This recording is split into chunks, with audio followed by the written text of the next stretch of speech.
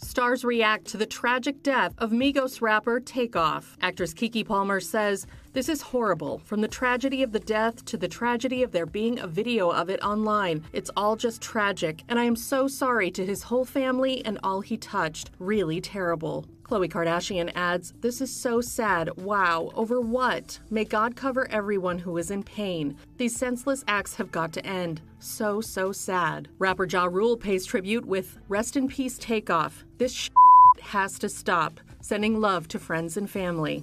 Tiana Taylor shares her emotional reaction, saying, "Please tell me this is just a bad dream, please. I don't want to believe this. Lil bro, please." While Kelly Rowland reposts BET's story about his death and says, "Keeping his family in my prayers. There are no words." Also speaking out with tributes are Lori Harvey, Carrie Hilson, and Gucci Mane, as well as other stars in hip-hop and beyond. A rep for Takeoff confirmed to the Associated Press that the rapper was killed in a fatal shooting in Houston, November 1st. According to authorities, Takeoff and his uncle, fellow Migos member Quavo, were in attendance at a private party held at a public venue when the shooting took place. When Houston police arrived, a man was pronounced dead at the scene, and 2 other victims were taken to local hospitals. Authorities have yet to publicly name the deceased victim. Fellow Migos member Offset didn't appear to be in attendance at the party. Takeoff was just 28 years old.